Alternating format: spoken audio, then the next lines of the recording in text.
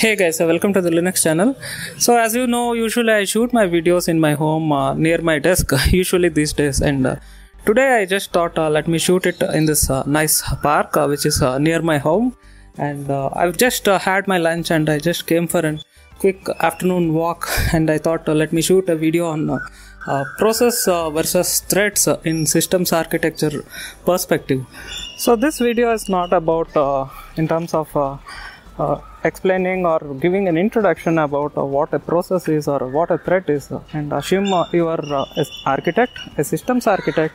You need to have a fine balance about when you need to choose a process and when you need to split it into multiple threads.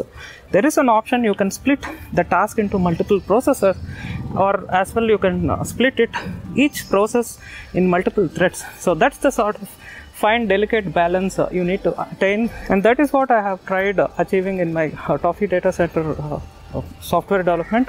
So what I have done is, initially I have spawned around 21 processes, and I can study various parameters like CPU load and network performance and things like that. So other than that, what I can do is I can also split these processes into multiple threads.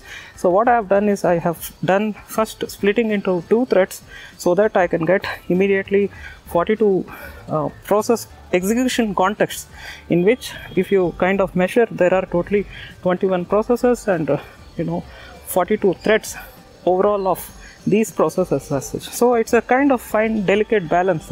The more threads you have, it is like you have sort of more common shared memory, and it saves the amount of memory you use. And in case if the CPU is cache intensive and it is optimized towards the cache available and things like that, it is going to give a better performance. And in case if you have a bigger CPU with lots and lots of cache, at the same time you have some sort of limited processing power, in that context you can also choose opting for multiple processes, because there is nothing wrong in terms of using as much as process as possible, because the advantage you get process is complete isolation. If one process dies or else it gets crashes or something like that, you have other processes which will continue to exist. But in case if you split into only threads, what happens is if one thread crashes or something happens, that is going to kill the entire process context.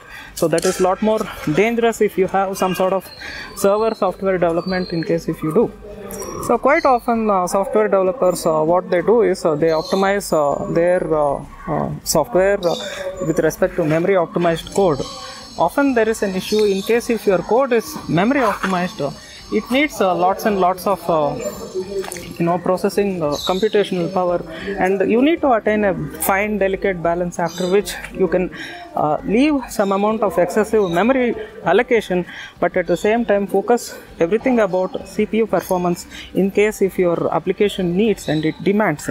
And there are cases you may not able to offload it to dedicated hardware firmware. In that case you need to optimize your code so that it runs fast in your server platform. So this I'm especially talking about huge server infrastructure as well as any kind of HPC computing platform, wherein which the entire focus is all about CPU optimization, the process runtime optimization, and you need to have a fine delicate balance between the memory consumption versus process runtime optimization as well. So in that case, what you can do is, by splitting a process in multiple threads, effectively what you are getting is, each process when it sits in the CPU execution context, it is going to utilize the CPU cache, and it is going to give the best performance if there is sufficient amount of cache. And let's take an example of a Xeon processor. You may have these days commonly around 20 MB of CPU cache, and that's a great advantage which you can utilize, which you can leverage. So with that sort of cache, what you can do is you can take the advantage of cache. You can you can split a process in multiple threads, and in which each of this thread is going to share your common memory allocated resources. So that's the catch over here. The more amount of resources you need to allocate, each of these process doesn't need to allocate these resources once again as such.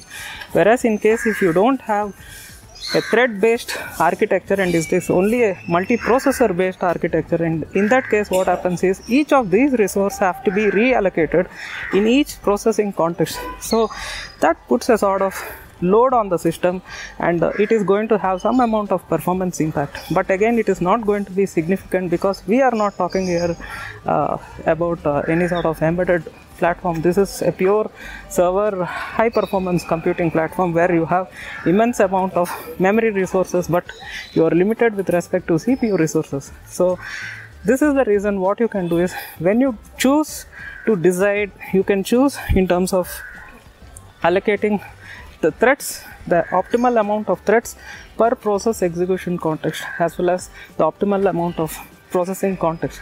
So that's all guys for this episode. Hope you guys liked watching this video. In case if you have any questions, you can post it in YouTube comments, or else you can send me across in an email. Thank you once again for watching this video. Have a nice day. Bye bye.